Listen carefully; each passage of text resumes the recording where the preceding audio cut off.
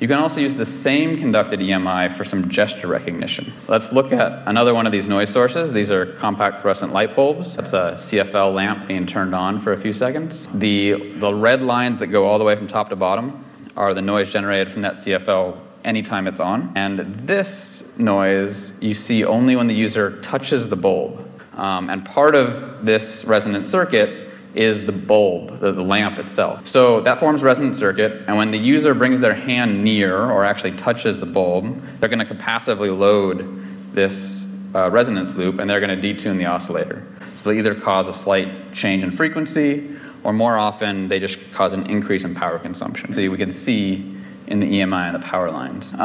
But you can also, if you have a bunch of overhead lamps, you can get, you're also going to capacitively load it when you walk underneath the lamp. So you can get some coarse proximity information about users moving around in a space without adding any additional instrumentation. Commodity CFLs, there's no instrumentation on the user, and of course you can monitor the noise generated from all those different CFLs with a single point sensor. So that's an example of doing gesture recognition like UTouch, which looks at a different appliance that generates noise, and that is an LCD. So again, if we look at that noise, the red line that goes all the way top to bottom is noise produced whenever the LCD is on, and this is the time when the user is touching the display.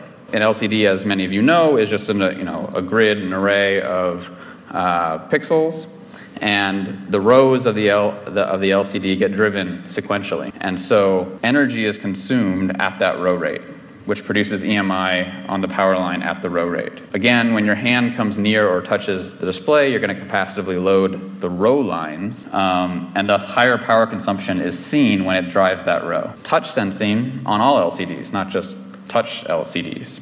Now, it's not the same. We can't tell you where you're touching. I can just tell you are touching or you're not. But the idea is, again, using just this noise on the power line, and again, a single point sensor, you can turn all these screens into user inputs.